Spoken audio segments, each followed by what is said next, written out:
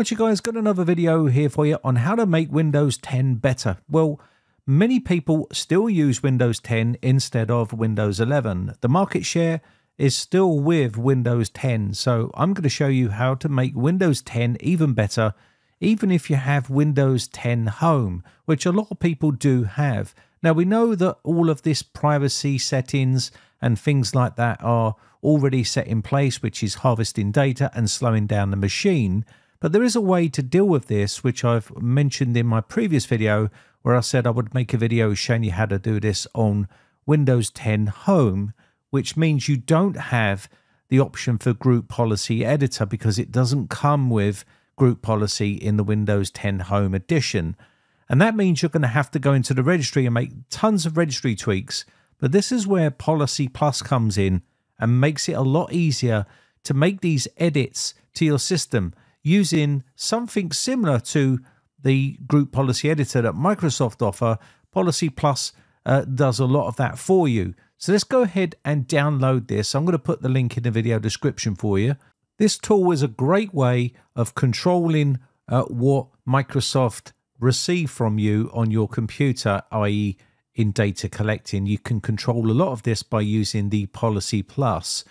So when you first download it, it says Home Editions do not come with the full set of policies. So you need to say yes here to download them and then click Begin to download all of these onto the system. And this is going to allow us to make crucial changes to our system to make it much more suitable for us and obviously less bloated, which is what Microsoft seem to want you to use because they can harvest all of your information. So let's go ahead and set this up. So this is Policy Plus. Basically, like I said, you've got users, computer, or user and computer. We're going to leave it on user or computer. And we're going to start off with the Windows Components area here. Now, this is a lot easier to navigate than Group Policy Editor as well. And it's all been put into locations here. So we're going to go to App Privacy first.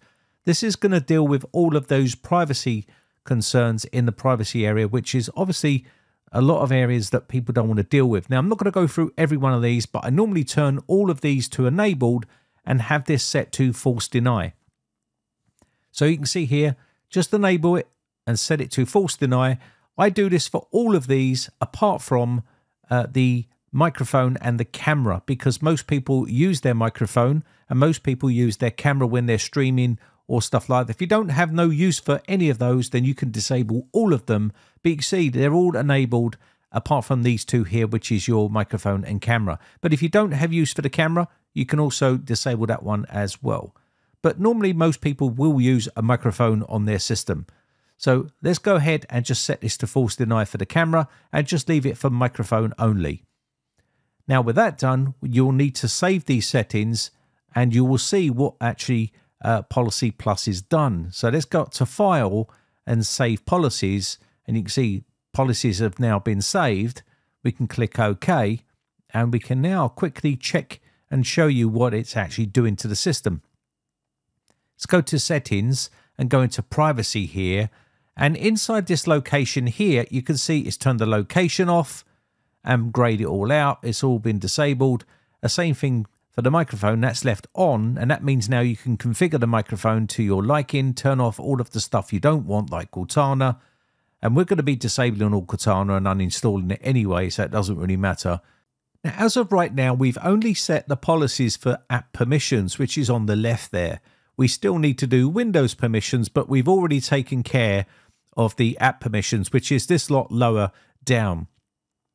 And you can see some of these settings are hidden or managed by your organization. This means they've been disabled, and we can now continue using Policy Plus to configure our system so we don't have to deal with all of this stuff. Now, a lot of people get concerned about Windows updates and saying that once they do all Windows updates, these will all be reset. This is not the case with policies. They just are set in stone and they won't be reset. So let's move on to the next area. So that was the app privacy. Let's go to cloud content here. Now there's quite a few things in here like do not show Windows tips, and we can basically either enable or disable. Now some of these will be enabled and some of these will be disabled. you need to read the information on the right-hand pane here, and it will tell you exactly what this does and why you would need to disable it or enable it. It's that simple.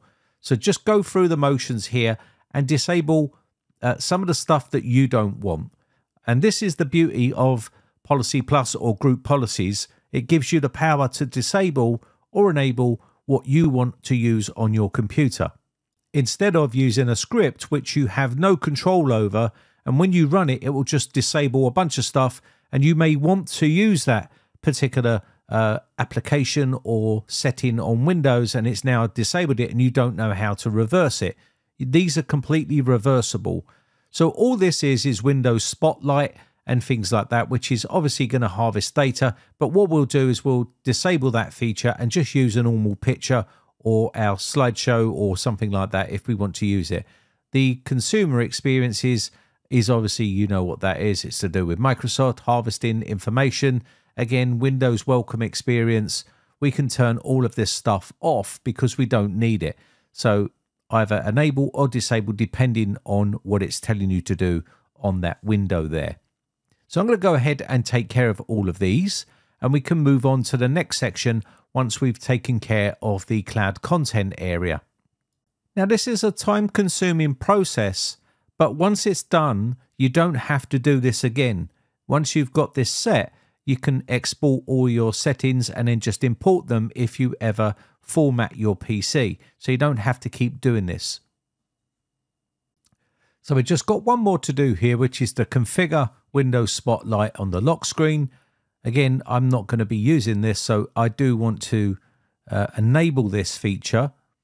And you can see here, if we enable this feature, it will tell you if you disable this policy settings, Windows Spotlight will be turned off. So we want to disable it basically because it's then disabled. So this one is disabled rather than enable, as you can see by reading the information here. So hit disable, click OK, and you can then save your settings. Make sure you always save your settings before you close the app down. Otherwise, you'll have to go in and reconfigure all of these again. So next, we're going to move on down to Connect, and we'll take care of this one here. There's not a lot inside here. This is do not allow the PC to be projected to, and we're going to take care of that. And it says if you turn it off or don't configure it, your PC is discoverable.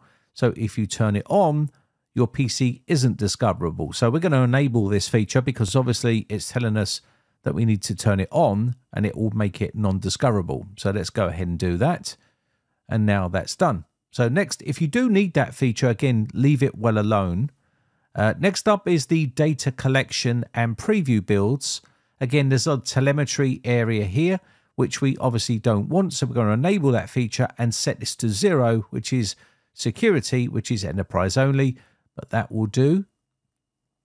And there's a couple of other areas inside here, like allow commercial data pipeline and allow desktop analytics processing and a bunch of other ones that you will need to take care of. And again, we can do this by basically enabling or disabling these. So read the information there and set it to the correct setting. So the correct setting on this one is disable, and this will then disable that feature. And we'll have to do that for the desktop analytics processing as well. And you can see right there, if we disable it or do not configure this policy, diagnostic data, this device will not be processed by the desktop analytics. So we're going to do that right there. Next up, we're going to do the next one. And this is basically allow device name to be sent in Windows diagnostic data. But we're going to be disabling the Windows diagnostic data. So we're going to disable this, and basically it will not send any of that information. So these are all obviously to do with data harvesting and data collecting for Microsoft. This is the telemetry part. And again, Windows does have a lot of telemetry embedded into it, but you can control it somewhat with the policies that we're setting right here. So let's go ahead and do this one right here. And this one here, if we disable it or do not configure this policy setting, diagnostic data from this device will not be processed by Windows updates. Now, there's a bunch of other ones here which are to do with the configure part, which is this one right here. Again, you can enable this feature, but leave it as disable authenticated proxy usage. And you can see if you read the information there, it will tell you it's basically opting out once we've configured this correctly. So what we'll do is we'll go through here and enable this and do not allow sending intranet or internet history. And you certainly don't want them delving into your internet history. So this one is configure connected user experiences and telemetry. Again, this is all to do with the telemetry collecting. So you can set this up to how you like. So just go through all of these and configure them. So this one here, if we enable this policy, the delete diagnostic data button will be disabled in the settings panel. So we're going to enable that so it is disabled. And again, you can go right away through here. So there's just a few more here what I'm going to be doing, and we can then move on. So let me go ahead and quickly do this one here. Do not show feedback notifications. So we're going to enable that feature. And again, this one right here, we want to enable this feature, and then we want to disable the actual Windows Analytic collection. So we're going to do that one there. And this is the very last one that we can do right here. So let's disable this feature. So this is for the Windows Insider program settings will be unavailable if we disable this feature. So let's go ahead and disable it because we don't want to allow that feature. That's now done. So that's all those dealt with. And what you can do here is going to quickly save these policies. And then we can go ahead and take care of some of the other stuff that we need to take care of. Now, there is quite a few to go through. So let's go ahead and deal with the Edge UI first. And again, on the Edge UI, there's allow Edge swipe, and there's also turn off tracking of this app usage. So we definitely want to do that. So you can see here, if you disable or don't configure this policy, Windows will track all of the apps that are used. So we definitely want to enable that feature because otherwise it will track the information. So also disable help tips. We don't need help tips. So we're going to go ahead and get rid of that as well. So if this setting is enabled, Windows will not show any help tips, which is very useful. And also the allow edge swipe. I don't need that feature, so we might as well disable it. And so let's go ahead and do that one and disable it as it says right here. So we're going to go ahead and hit disable. And that's now done. So that's that taken care of. Now there's quite a few others that we can go through here. So let's go ahead and move on to the next section. Let's take a look at Find My Device, and we can configure this one right here. And there's only one option in here, so that's turn on or off Find My Device. And we want to disable that feature. So let's go ahead and disable and click OK. And then we can move on down to, say, messaging. Here, there's only one in here. Allow messaging service cloud sync. And again, this policy allows the backup or restore of the cellular text messages to Microsoft. Well, we don't want to do that. So let's go ahead and go to maps next. And again, we don't want any maps. We don't use the maps on this system. So we can remove any of this stuff from the system. And it says if you disable this setting, the automatic download and update of maps is turned on. So we want to enable that feature. And the same thing will be said for the next one as well. So we're going to go ahead and enable that feature as well. And it says right there, enable this policy setting. Features that generate network traffic on the offline map setting page are turned off. So let's enable that. Okay, let's move on to the next one here, which is file history. I don't use file history on here, so might as well turn it off. It is just a service that is going to take up some resources. So we can basically turn that off by enabling it. Next, we're going to go into Microsoft Defender Antivirus and go into Maps. And we're going to enable the Join Microsoft Maps and then disable it, because this is obviously going to send additional information back to Microsoft. So we don't want to send that back, and we want to opt out here. Now, Windows Defender, you can either enable this or disable it. Some people don't like it on at all. And if that's the case, then you can turn it off. And it says turn off Microsoft Defender right here. Now, if you want to do that, you can do. But a lot of people don't use an antivirus program and they just leave Microsoft Defender antivirus on the system running, and they use that as their main antivirus program, which is perfectly fine if you want to do that. But if you do want to turn it off, you can turn it off there, and there's even ways of removing it, but that's another video. So text input, this is to deal with the improved inking and typing recognition, and we definitely want to get rid of that. So let's go ahead and stop that from working, and we're going to turn that off. Now, search has a lot of areas that you can turn off, which is Cortana, and they have started to decommission Cortana, but that doesn't necessarily mean they're going to remove it. It's going to be there still in the background, probably harvesting information.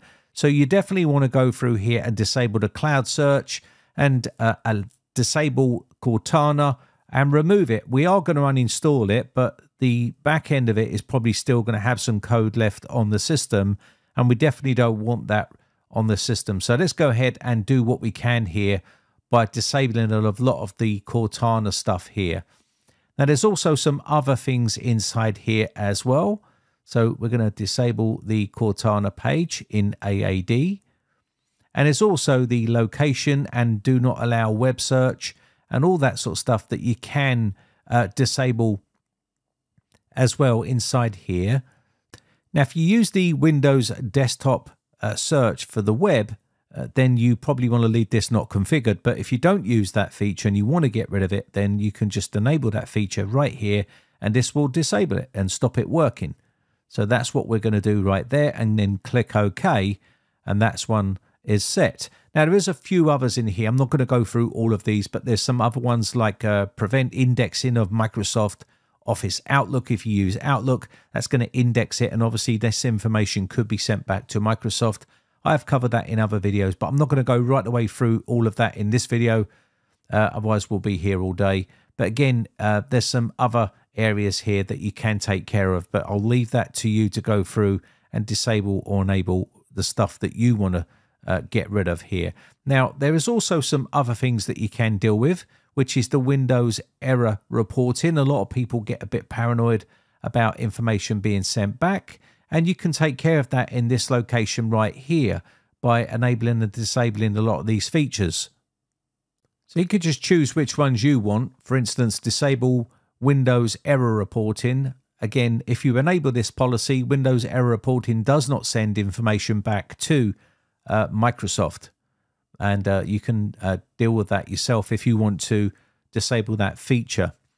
And there's also some other stuff here, like automatically send memory dumps for operating system generated error reports back. You can deal with that as well right here, and it will stop it going back to Microsoft as well. It means you're opting out basically.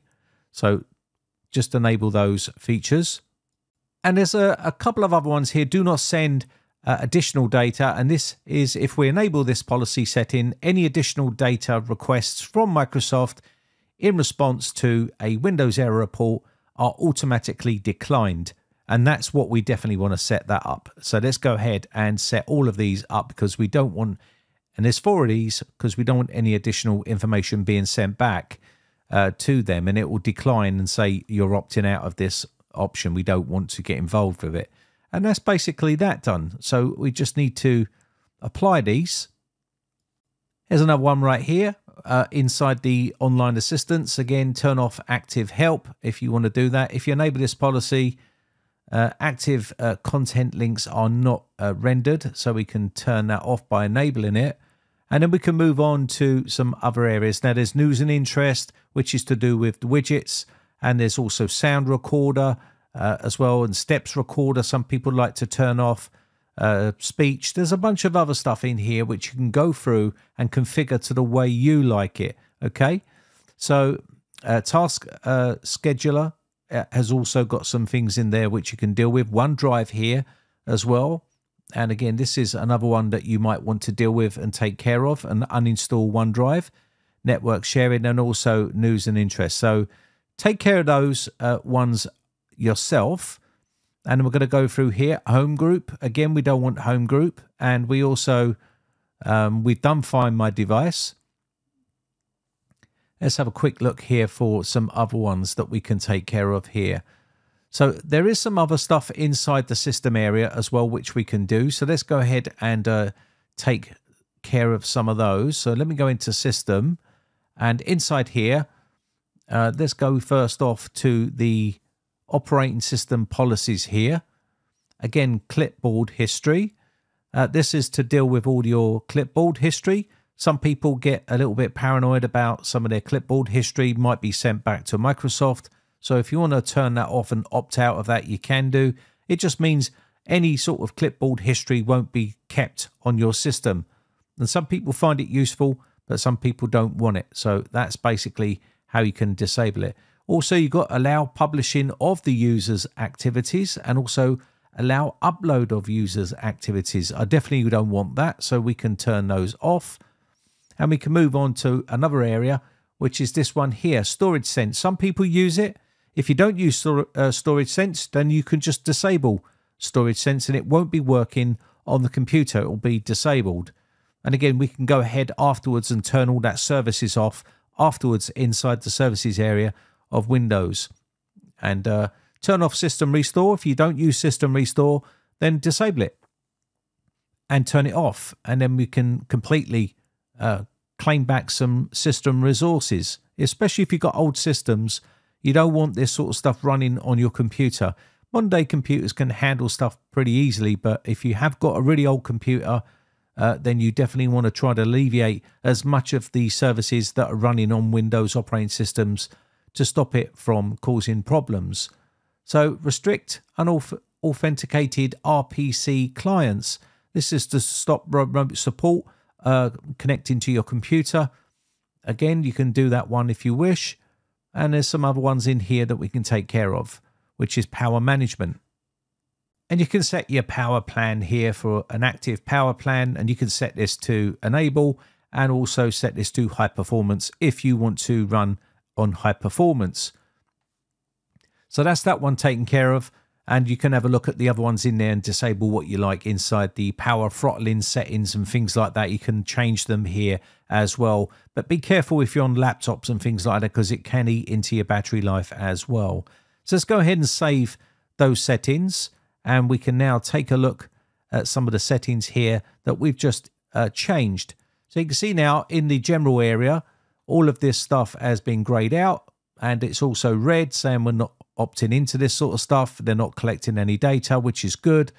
And again, active history, I probably need to set a policy for that one. I've turned it off, but I think I need to get that to grey out properly, and I can do that in the policies there. Clipboard, again, as you can see, all set. Storage sense, all off. And this is how you can claim back your PC and make it a lot easier for you to use. Turn off advertising ID is another one that you might want to do. So you're opting out of the advertising side of things. And there's plenty of advertising inside Windows, as we already know. So again, setting this setting would be definitely a good choice to do. And moving on to the sync part, so do not sync apps setting. Again, you can turn these sync options off here to stop syncing this. If you do use these options, then again, please leave them alone. Otherwise, your sync will stop working. And if you do use that type of stuff on your PC, then this is not for you. Just leave that option alone. But you might want to do some of the other ones. So Windows Calendar, again, I don't use it, but if you do, then by all means, you can enable or disable that feature. And we can then move on to the next area. Now, we're coming near to the end now. I'm not going to go through much more, but you've generally got all of the basic stuff that you need. There is some other stuff that you can deal with on here, but again, that would make the video probably an hour long. So I'm going to leave that alone on the policy side of things because there's a few more you can do. And then again, there's some other more advanced stuff that you can do as well. So we'll just set this off as is right now. And this should be ample for most people. And you should have a much more better experience with Windows 10 and Windows 11. I've made this type of content for Windows 10 Home, Windows 10 Pro versions, and I've also done it for Windows 11 Home and Pro. So check out my videos in my playlists and you'll see them in there, and you'll be able to use those methods for any version of Windows that you've got to make it much more usable. Now, once you've done all these, save your policies And you can export these as well, so you can put them onto your computer. If you format your PC, you won't have to go through all this again. You can even do this on a fresh install, which I would advise you to do, and then do all your policies and then create an image of that Windows, and then basically you can just use that image to install. Next, you want to clean up your menu and stuff like that. You can go ahead and uninstall all of the bloat that Microsoft force on you, but just by clicking uninstall. Any of the stuff you can't uninstall, Revo Uninstaller will take care of that. And I'll quickly show you a little bit of that because I've already covered that in the video before. So, but just for people that might not have seen it, I will quickly show you so you can see. And we can take care of all of this, and it will reduce all of this stuff inside here. So let me go ahead and show you that right now, so you can see how that works. It's pretty straightforward. So this is Revo Uninstaller Portable. It's a free download, and this will allow us to uninstall Cortana and a bunch of other stuff here. As you can see, we can also scan for leftovers, select all the leftovers, and then delete them. It's that simple. And just go through the list and remove all of the stuff you don't want, like Get Help, Microsoft Pay, Paint 3D, People, Skype, all that sort of stuff. Select all, delete. This will remove all the leftovers, and it will remove them from the system. I've removed a ton of stuff here. You can remove more if you want to, but you can see the list has been reduced, and this will reduce the amount of bloat inside your start menu. And again, you can replace the start menu with something more usable if you want to. But again, you should now see we're getting there. And all we need to do now is change the search box here to an icon. And we can remove the widgets. And we can go through here and take all of this off and turn it off. Like so. And you can disable that in group policy as well, so it's not on the system. And you can remove a lot of the other stuff here. And then you can change the colors to your theme, to the one you like. I'll quickly show you how to do that so you can see. But basically, it's looking a lot cleaner, as you can see here. OneDrive is still on there, and some other stuff. But again, you get the general idea. You can uninstall OneDrive as well. So let's go ahead and quickly do the colors and get it to something you like. So all you need to do here is go into Settings and then go to Personalization. Then go over to your color palette and then choose dark theme, dark mode if you want to. I prefer dark mode to protect my eyes a little bit. And again, you can do custom colors if you want to. And you can come down here and make sure you're doing this on accent colors on the following. And you can choose an accent color of your choice there. And there you go. We're all done. It's that simple. And it looks nice and clean. And basically, we've turned off a lot of stuff that is not necessary on Windows. Let me know in the comments section below whether you want to see more of this sort of stuff. I'll be happy to make those videos for you. My name has been Brian from briteccomputers.co.uk. Hope you guys have an awesome weekend, and I shall catch you in the very next video, or I'll see you on the Discord server for a chat. Bye for now.